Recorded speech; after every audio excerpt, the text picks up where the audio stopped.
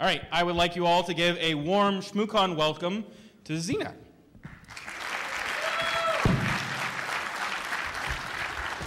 Hi everyone. So I am actually doing a giveaway for whoever stays awake and is here at the end. So of course I love Robert M. Lee. I can't help it. So I got his cute little book. So if you are interested at all in winning this book, I have this. Just put your Twitter handle, first name, whatever, well, first name, last initial, if you're interested. So I'm gonna put this somewhere. I'll be here after the talk, so be sure to try to win that. And then also, as a member of Fuzzy Snuggly Duck, I brought little ducks to throw out. So, yay! So, if you don't want them, sit back there, because I don't know I can throw that far. I haven't tried. If you do want them, I'll just throw them out throughout the talk up here. All right. So, let's see. I will try to arrange these so it's not too disturbing. Okay. So I am here to share with you guys operationalizing cyber threat intelligence for a 24/7 CTI program. I have a bunch of legal disclaimers here, so I'm just going to read them off. I apologize ahead of time. I'm going to read them really fast. So, Xena Olsen is not speaking on behalf of her employers. Thoughts, opinions, and anything else she says or does are solely her own and do not reflect her employers, because I have at least two right now. Everything Xena shares is just an idea about a single method. Anything she says is not the only way something can be done. She has not, nor does she, take credit for any projects mentioned in this talk. Everything she says is merely her own observation, and this presentation is for educational purposes only and does not represent and does not provide specific information security or cyber threat intelligence advice. By attending, watching, listening, reading, or any other form of engagement with materials shared in this presentation, you understand that there is no information security professional and client relationship between you and Xena Olsen, and especially no relationship with any of her employers. The content in this presentation might not work in all situations. Please consult your preferred information security professionals. I apologize. I have more disclaimers, more disclosures. Last one though, I promise. Okay, so this one is just generalized. So basically when you're thinking of a SOC, which is a security operations center, not all of them are created equal. So you have some SOCs with MSSPs, you have some with contractors, and each one has different visibility into the logs. So just keep that in mind.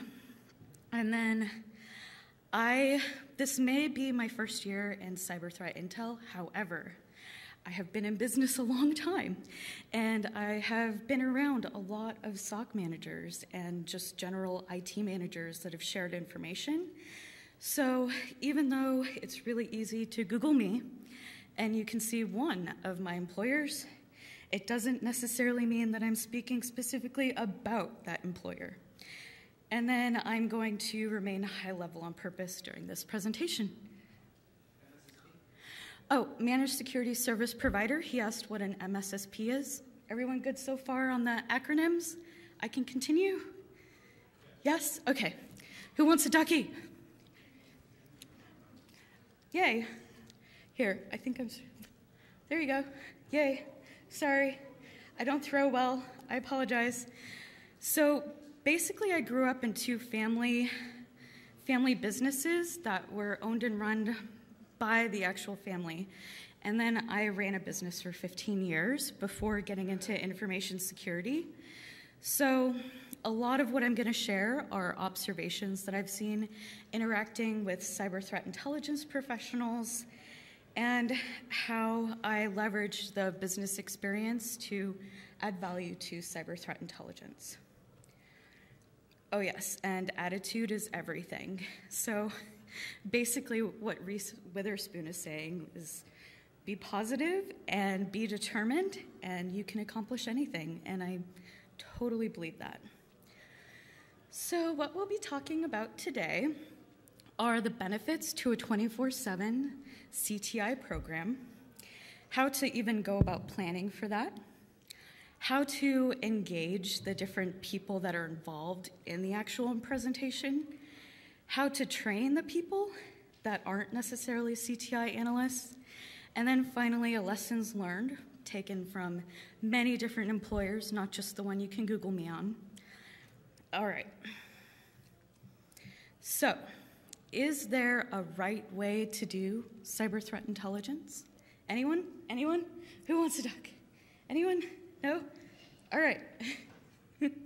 Well, the answer is no. There is absolutely no single perfect right way to do cyber threat intelligence. Each company does it differently. Each company has a different perspective on it. I definitely am not an expert in cyber threat intelligence. I am a baby. But I still have perspectives that I'm going to share with you from many years of hanging out with really smart people. So as a cyber threat intelligence analyst, there are a couple things that I would really, really like to see. One is top-down buy-in from the top higher-ups. I'm not only talking just management, but I'm also talking like your VPs and even your C-suiters. So if they're not pro-security, they're not going to care what you're going to do for CTI. So just keep that in mind. It's kind of common sense. Second one is a CISO, CISO, CSO on the board. So that way they can negotiate on our behalf and kind of have our back, essentially, when we have initiatives that we want to push through. The next one is baked-in security. So this goes to secured coding, to how you handle your social media, to pretty much every aspect of the business, you can integrate some form of security. The second one is information security is not attack. So prior to getting involved in information security, I hated the InfoSec people because they always broke stuff. I couldn't access websites I needed. I couldn't access like software I needed. It was really frustrating as a business person. So I kind of saw it as a nuisance and an annoyance. Now that I'm on the actual other side of the fence, I kind of get why it was important and why they did the things they did. So having a general attitude or context for security in your organization is definitely really important. And then alignment of goals. So if one CTI team is like, hey, I would love to share intel outside of the organization, and another CTI team is like, no, we're not doing that, it's just going to be butting heads the whole time, and that's just not fun. So if you have alignment of goals and objectives within your organization, I feel that that'll help you get things done a little bit easier instead of constantly fighting. And then, of course, alignment of threat teams. So sometimes in some enterprise security, enterprise companies, all of that, it seems that there can be more than just one threat team. So kind of getting everyone on the same page and having them align towards the same goals and at least talking, like communicating. Communication's great. So there is my wish list.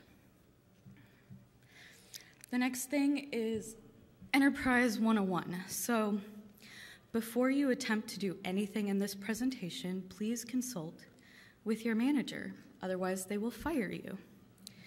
And then second of all, tools, making sure that you have tools, having a CTI program to begin with, because trying to go 24/7 CTI without actually having one in the first place, you're kind of missing some steps there. And then also too, having the proper logic, especially for alerts and different things within your organization, having a SOC that you can rely on.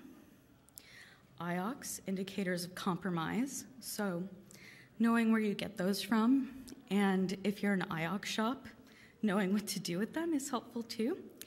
And then having a TIP that's a threat intelligence platform. So there's a lot of different ones out there. There's paid ones. You can have a homegrown solution. There are free ones. It's just up to you. I'm not here to endorse any particular product. And then also too, having reports. So unfortunately or fortunately, a big part of CTI is report writing. So kind of having your format down and an idea of how you do those reports is definitely going to be helpful in this endeavor. Having the design and then also too the proper communication channels set up. Who wants duck? Who's awake? Yay. Oh, okay. Oh, okay. Oh no, sorry. Okay, so why 24/7 CTI is better? So it enriches the SOC, and essentially, so the SOC does a ton with alerts, right? And it's kind of like a really fast car that goes by, and you're just like, oh my gosh, I can't decipher if that's a tree or a cat. So when you interject some like tier 1 CTI duties, it helps kind of break that up so that they don't miss stuff that's really important. And then also too, it increases the likelihood that that they don't burn out from alert fatigue. So that's definitely a big issue that I've seen with SOCs across the planet, that they're just like, I'm done, I'm done. And then also too, it contributes to maturing the CTI program. And as a CTI analyst, I work a lot. So having the SOC kind of help out, like after 8 p.m. at night, is definitely helpful because I like to sleep occasionally. And then finally, the bad guys are innovating, so why can't we, right? So we use what we have, just like the bad guys do, and we make a stronger program. So with this, I put some math together for you guys. Let's say I work a 40-hour work week. Then let's say you have a SOC that's 24/7, and they are operational for the duration of the time that your company is up and running. So that's 168 hours per week. So the deficit between the two is 128 hours a week. There is no coverage for CTI and threat-related activities. And then for a month, it's 160 for CTI coverage. And this, like I said, is assuming I just work 40 hours. And I honestly can't remember the last time that I worked just 40 hours a week.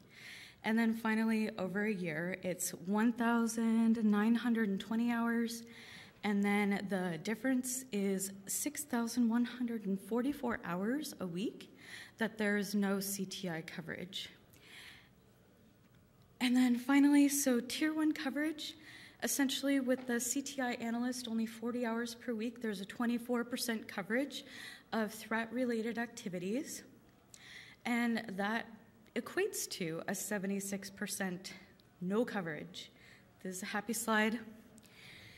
So let's say you're sold and you love the idea of a 24/7 CTI. How do you get started? Well, here is one way, not the only way, just one way. And you kind of have to decide what works best for you and your organization. So something that I found digging through business stuff, because I'm an MBA IT management student, was the key success factor project plan. And basically project managers use it sometimes. It's kind of like a SWOT analysis for projects. So what you want to do is plan. So you have the purpose, goals, roles, impact, responsibilities, contingencies, team engagement. I thought it was a 50-minute talk.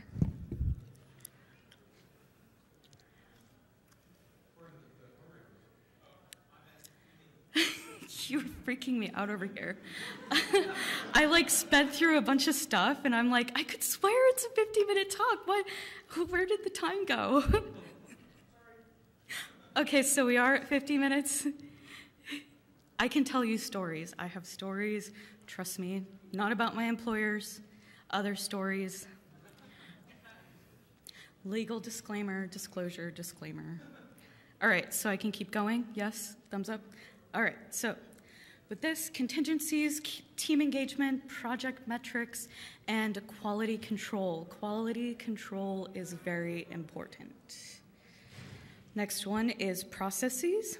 Of course, every manager is going to love this because they love process.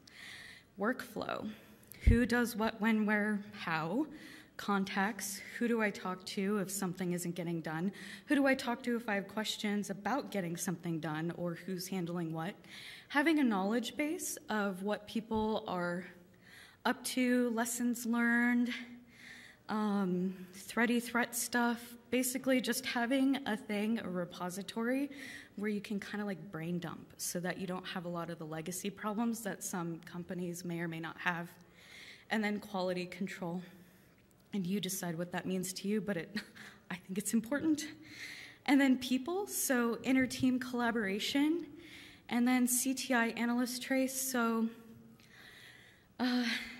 you know, it just depends. Like, do you want your team communicating consistently, or do you want them doing other things? So really hone in what type of skill set that you want as far as interpersonal relations, because there's also different personality types, and sometimes one personality type can balance out another personality type. So just keep that in mind and try to use logic and reason and common sense with that, and then quality control. And finally, power. So I mention this because you can sometimes end up with too many cooks in the kitchen. I don't need to elaborate any further. And then also to empower the CTI analysts. So basically a 24/7 CTI project, it benefits me because that means that I get to sleep more and I get to work, you know, less than an 80-hour week, which is super awesome for me. So if you empower me, I will definitely be on board and like watch what people are doing and make sure the stuff gets done. And then finally, quality control. Who wants Ducky? Who's awake? All right. Okay.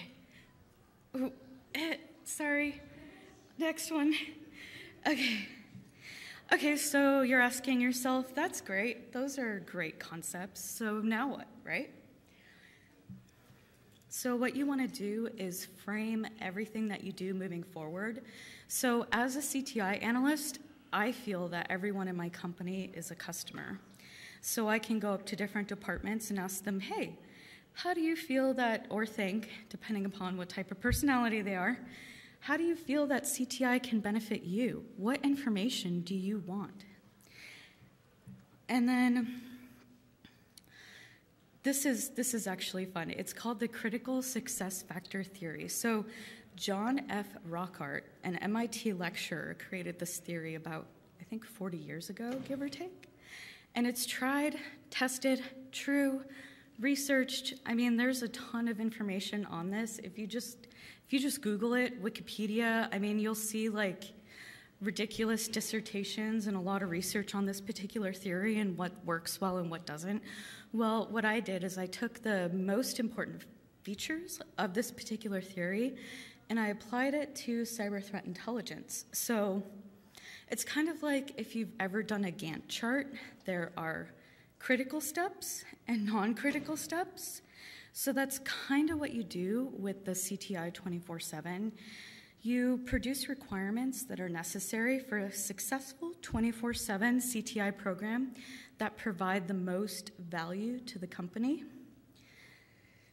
And this was the easiest way that I found to be able to approach such an enormous project. So the next thing is, how the heck do you perform a critical success factor analysis? Well, the first thing that you would want to do, it's just one way, is talk to your inter-team department managers. So have the hard conversations and ask them what they like, what they don't like, as far as what's working or not working with your cyber threat intelligence program. Go outside of your intermediate, inter-team department managers and ask different people. I mean, it just depends how your particular organization is set up. And then once you get all of that information, do a trial run and then tune. So constantly get that feedback and then make changes accordingly. Okay? I'm losing you guys. Ducky. Ducky, ducky. Okay. Okay. Sorry. I'm so sorry. I'm so sorry. Okay, so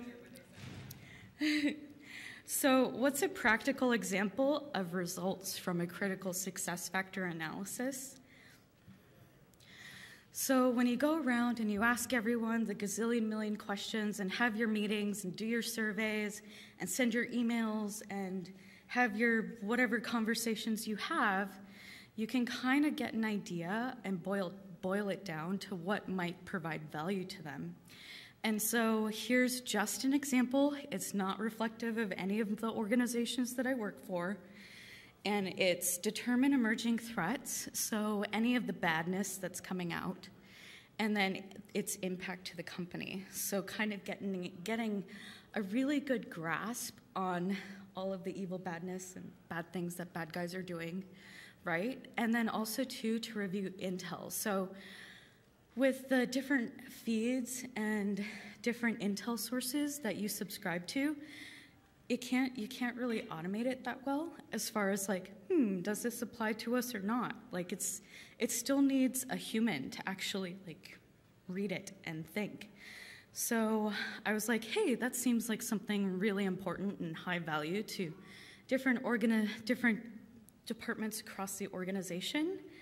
And then inter-team collaboration. So if there's a proof of concept, which is a POC, if there's exploits in the wild, if there's a vendor third-party breach, vulnerability, compromise, whatever, any impact to the particular organization that you work for, it seemed to me that it would be common sense that this would be a high-value activity and other departments would benefit. And then how are you going to disseminate that information, right? So the last one is report writing. So you're like, wow, that's really simple.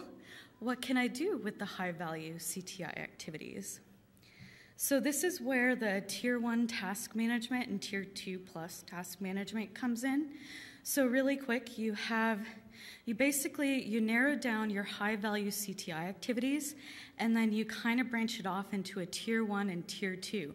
So the Tier 1 is your SOC acting as a Tier 1 CTI analyst.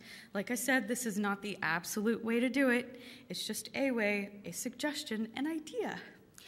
And so, what the SOC would do is basically on every shift, have every member on the SOC perform CTI duties, and then have a shared threat mailbox so that it cuts down on, yeah. Just have a shared threat mailbox because there's going to be like 50 people in there, plus or minus. So trying to keep track of what is going to be really difficult when you're juggling more than one mailbox.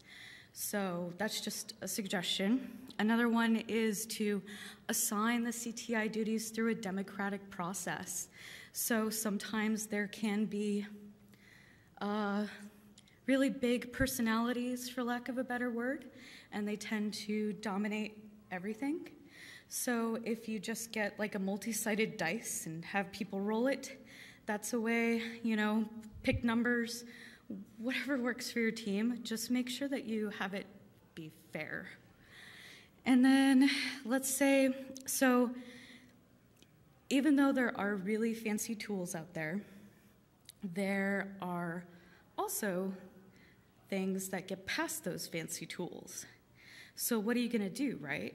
The SOC already has their full-time workload.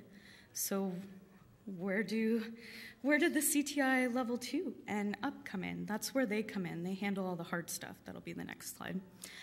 And then report generation. So, if you have like 10, 12, 30 people in your SOC, it's a lot easier for them to get through creating reports than it is for your small amount of threat analysts.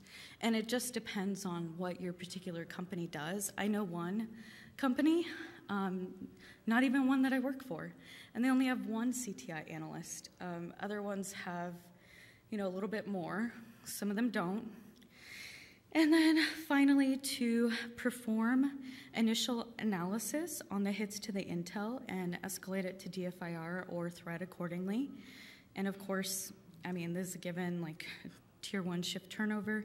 And here's the tier 2 plus task management. Of course, the shared threat mailbox, assign CTI duties through democratic process, even if it's just 2 people.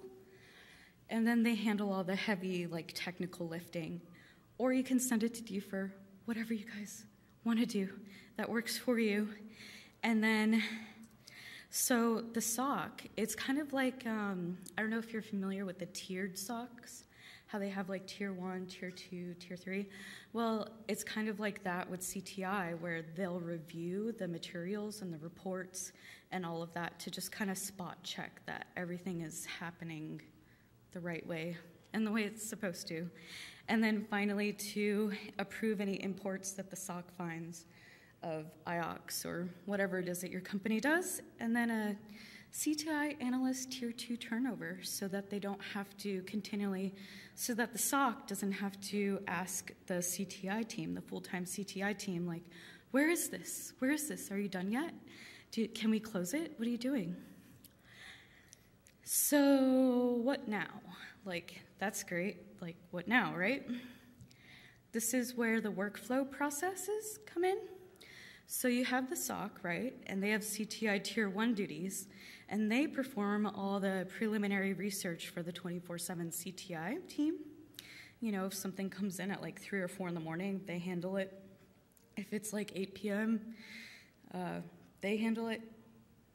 And then the CTI team, they review the work from the SOC, and then they inform on blocks or possible mitigation strategies or gaps in their detection or anything else. They perform a lot of the higher level analysis, and then they send things to DFIR, where DFIR either does a ban, that's not happening, or yes, we'll consider it, we'll continue doing our DFIR research and then get back to you. And then CTI will basically ensure that the IOCs become detection so that we can kind of keep track of badness that happens. So, sounds fantastic. How do I implement this? This is where training comes in. All right, who wants a duck? Who wants a duck? Who's away? Oh my God, I cannot throw that. Oh my God. Oh, my bad. Shit, oh no, you didn't hear that. I didn't say that at all. Delete RSA, I'm sorry. Okay. So, training methodologies. I can't stress this enough, but the mindset of a CTI analyst is a little bit different than a SOC analyst. It's not bad, it's not good, it's just a little different. So, we review things and we're instead of we're kind of is this bad or is it not bad? Should we care about it? Should we not care about it? Why would we care about it? When would we care about it? How would we care about it? What would we do about it if we cared about it?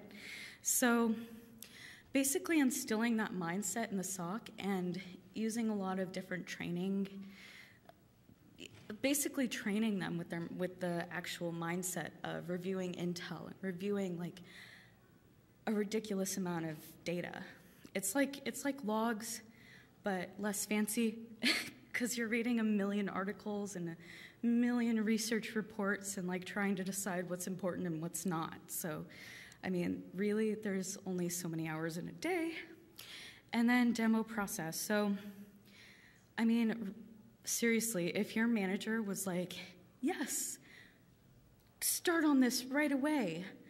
And if you're a CTI analyst, all you gotta do is just have your screen recording software, whatever it is, WebEx or Zoom or whatever you use, and then basically just show how you engage with being a CTI analyst. So that's your IOCs, your reports, You're surveying the environment to find out what the heck is wrong or not wrong.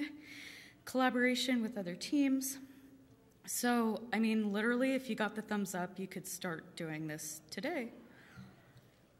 Another thing is tool access. So, on my Twitters, I haven't reviewed it in a while, but it's on my list. I have like a security researcher thing, and when I'm in a bind and I need to know what's going on, like yesterday, I just review that list. And pretty much no fail, the people on there have been pretty consistent with being on top of stuff. So creating a list kind of like that for yourself. I know we could get into the Twitter debate of CTI analysts and how CTI is just Twitter, but it's not, I promise. It's just a tool that I use because there's a lot of smart people on there.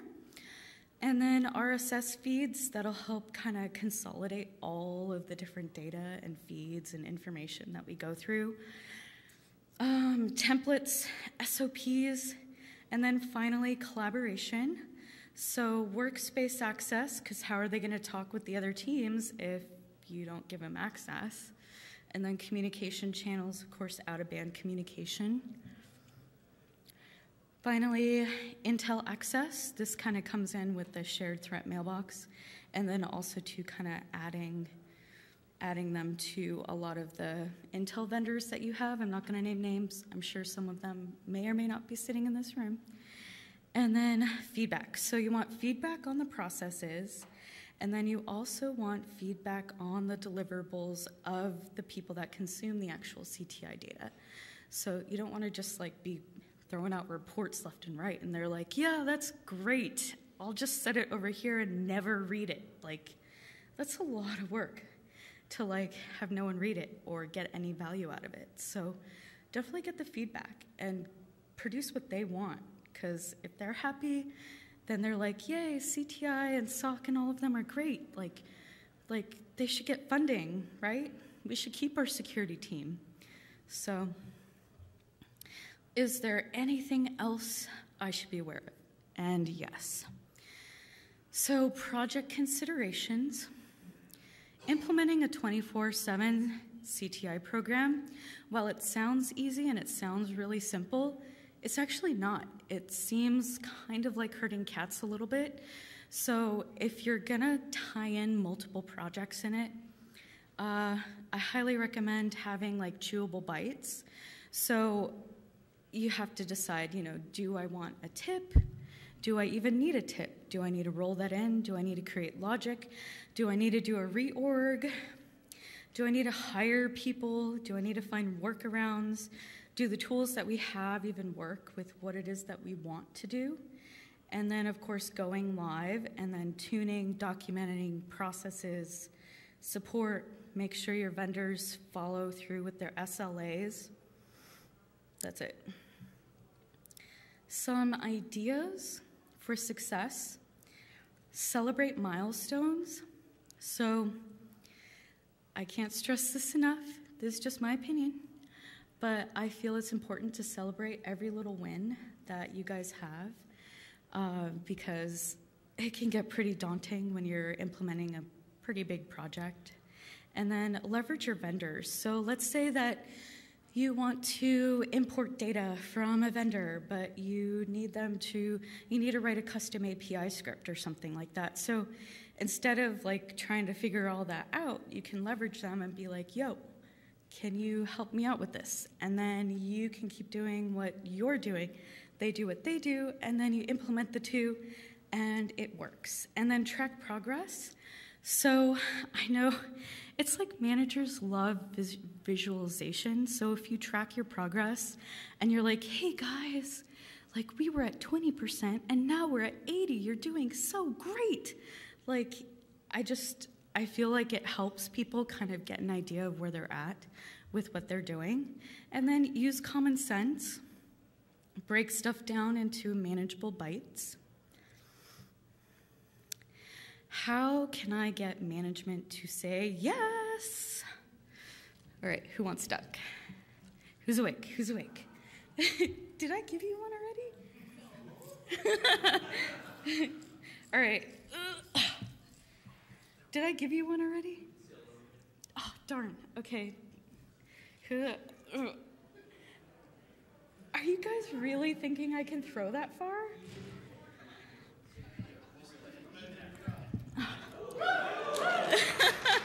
Yay. Okay. So you have to speak manager. Managers speak a very special language. It's called metrics, and it's called risk analysis, it's called SWOT analysis, and it's called comparison reports. I mean, if you've ever looked at the qualifications for a CISM, I don't know if you've ever read through some of the stuff like that they're tested on the CISM. It's like, they're like, don't ever do a project unless you have metrics or something like that. I remember reading something like that in a Facebook, study group. Of course, that's Facebook, so I don't really know the accuracy of it. I guess I'd have to get a CISM book. But I'm pretty much assuming that a lot of managers, period, regardless of whatever, they like metrics. So get management buy-in. So with SWOT, here's an idea for the threat side of it. Analyze SOC analysts having access to the threat intelligence feeds in comparison to the risk exposure of not having a 24/7 CTI program. You have to get creative. It works, I promise. And then a comparison report. So what I mean by that is compare the amount of work and actually what can get done of not having a 24/7 CTI program compared with having a 24/7 CTI program. You'll be amazed. And finally, didn't you say something about lessons learned? I could have swore, I read that in your abstract somewhere. So I'm just going to do some very general, broad observations, not based on anything other than observations. So quality control, all the things. Back in the day, I'd probably say, what year was that? 2006. So 2006, I was working for a combined real estate mortgage company. I was a sales manager, really fancy. And somehow I managed to have to be in charge of a software development project. I'm not sure how those two mixed, but I was. So I had to deal with overseas developers, offshore, whatever, not here in the US, developers. And what I learned through that is that whenever they coded or did anything, I had to follow up and make sure it was done right. And it had the actual specifications of what I said needed to happen. So that was drilled in me because that experience was very painful. And then finally, just quality control all the things. So if you are doing like data migration from one tip to another, just ensure that any script that you have that automatically feeds into your tip program, that everything is accurate. Like test it out in an Excel file, make sure everything is right in the proper columns, because if you have a bunch of like hashes alerting as IPs, and like it's just don't do that. It's just gonna create a super crazy bad mess. So just quality control, and you'll be happy, you'll thank me. And then get this tier 2 CTI analyst on the same page. So I'm gonna talk a little bit about diversity and inclusion. So if you have a top-down focus of diversity and inclusion, what that looks like from my perspective within your organization, it would be about team building and camaraderie and teamwork and relationship building. When it's on the actual product that's produced, it seems to me that sometimes it can come across as competitive or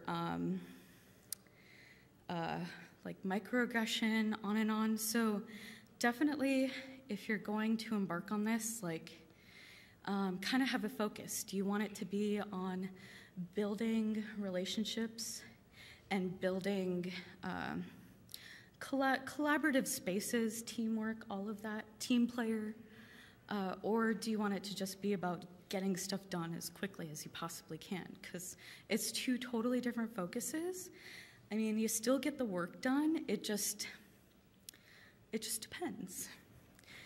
Just think about it. I won't dive any more into it, but as a female, I prefer like teamwork. I prefer to have a team that cheers for everyone, where we all like support one another. That's relationship building. And then trust building. So if you're a CTI analyst and you're in a meeting and you realize that someone was talking about something that they Googled that was incorrect, because everything on the internet is right, of course, that can be a little disconcerting. So ask your CTI analyst. They're there to answer your questions and give you feedback that's accurate, and if they don't have the answer, they will sure get it for you. More observations. So project mapping. Kind of like the thing that I started with at the beginning with the key success factor. Make sure that you have that spelled out, because it's a lot easier when you know the duration of different micro tasks, or whatever you want to call it, so that you can get an idea of, like, okay, so this is ending there, then that means I need to prep this for this next thing that's happening. So I should probably do this, this, and this to meet that deadline.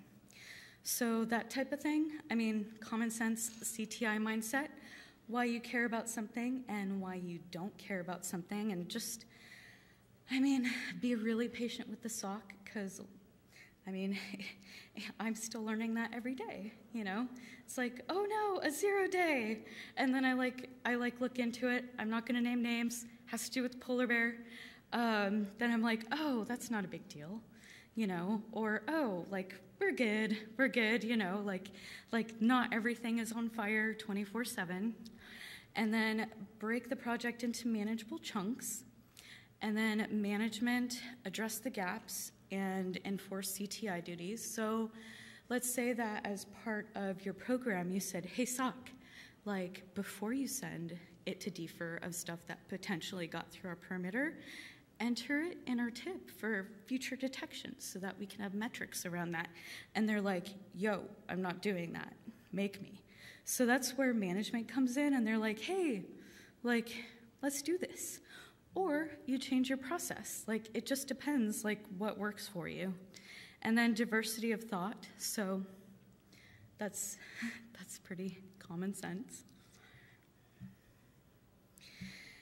So here's a potential example.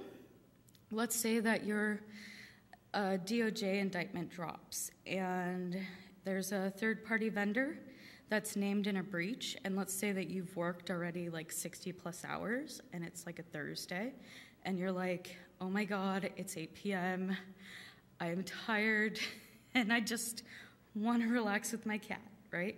So this is where the SOC can come in, and they can be like, hey, it's okay, CTI analyst, we've got this. We will run the IOCs back.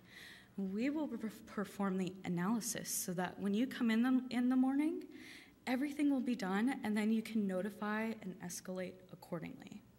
So this is definitely a super win, especially with all of the stuff that keeps coming out. And I mean, it's like every day it's like something else, and you're like, oh my gosh, again? Like, really? So it's definitely helpful to do this. The sooner you do, the sooner your CTI analysts will thank you, because they like sleep. So key takeaways: benefits to a 24/7 CTI program, the key success factor project plan, the critical success factor analysis, training methodologies, and my observations. Credits. So my employers, both present and past, for inspiration, and the awesome SOC, every SOC around the world. You guys are awesome. Thank you so much for all the hard work that you do in protecting all the companies and making sure we don't get pwned or finding the pwnage faster. So thank you to SANS Women's Academy, Executive Women's Forum, Women in Security and Privacy. I can't thank them enough. I've gotten a lot of scholarships through them, so definitely donate whatever you can. And then Women in Security and Technology, Fuzzy Snuggly Duck, Jared Peck, Ben, Scott, because Scott was the one that put the Making Better Security presentations. So I always give his stuff out. I'm like, do what he says. It's right and it's good. Matt Edmondson, who's right back there, Elizabeth, and all the supportive ladies and allies in InfoSec. So thanks for coming out. A little bit about me. I am the president of the Chicago chapter of Women in Security and Technology. Let's see, I created the Women in Information Security Study Group, Sands Women's Academy 2017, YAR Exchange member, MBA IT Management graduate student, graduating June of 2019. I'm GSEC, GCIH, GCFE. I'm an RSAC speaker for an IoT panel and a peer-to-peer session on leveraging tactical threat intelligence for strategic decision-making, so basically a bunch of manager speak. And then, of course, I'm here, art into science speaker, Thea Isaka, ISSA speaker, SANS on Demand SME, CTI for Fortune 500. There's my website. I have a bunch of, I already put my slides up there. So on my website, I think if you go to the me page and you scroll down to ShmooCon XV 15, you'll be able to pull my fancy slides that are not key notified and like use them, do whatever you want with them. I'll try to upload them to SlideShare as well. And I like to create fancy things for women in information security. So if you like threat hunting with Splunk or practical malware analysis, or Nina is actually going to be doing a Python course with us coming up here, I think on the 31st. Basically, I just talk to anyone that's willing to listen, and I'm like, hey, there are some ladies that would love your time. So that's me. And then also, too, I've noticed that there are companies out there. Basically, I want to spread the happiness and love and, like, do, like, a good touchy-feely, like, hey, let's feature your work. I'm going to, like, ask you really awesome questions.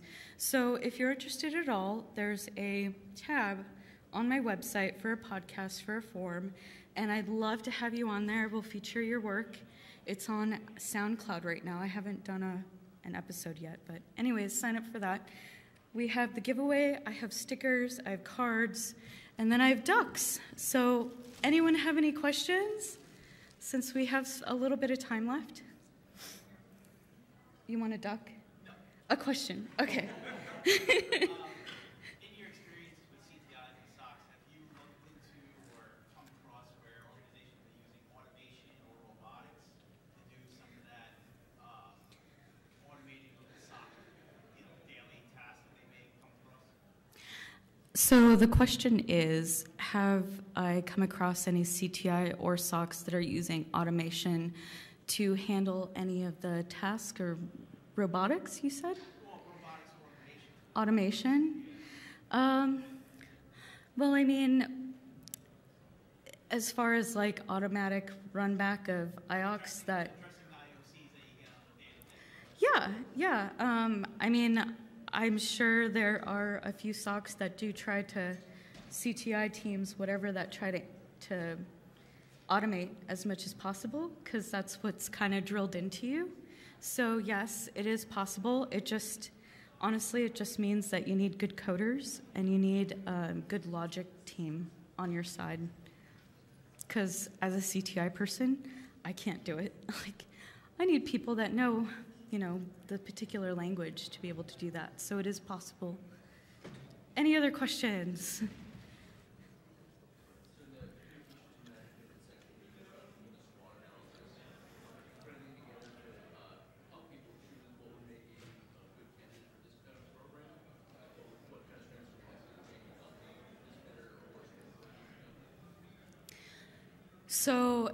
So he was asking if I put together a SWOT analysis for what would work for companies deciding to implement a 24/7 CTI program. Is that correct? Did I hear that accurately? Okay. No, I have not done that yet. The way I hold it in my mind is if your business is required to be operational 24/7, you know, like let's say you have customers and they shop at like 3 a.m., then to me, if you have a SOC that is not understaffed and on all of the different management issues that come in with dealing with the SOC, then yes, like maybe go ahead and sprinkle a little bit of CTI in there. I mean, honestly, it's I think on a company by company basis and kind of like your common sense, you know, like if the SOC is overwhelmed and they have like 50,000 new events that they have to work through, they're not going to want to do CTI stuff, right? Because the new events just keep piling up and piling up and piling up. So really getting with your logic and design team or whomever creates the logic behind the alerts and kind of making sure that they figure that out and they make sure the feeds are good, if that makes sense. I know it sounds really general, but it's on a company per company basis. So any other questions? Oh, I need to stop. All right, so I will be, well, since I'm the last talk of the day, I will be wherever they tell me to be. And I have a book for a giveaway. I'll put your name in a little drawing. It's a really cute book for CTI, especially if you like books. And then stickers and all that other stuff. All right, thanks for coming out. I'm glad you're still alive. And good luck.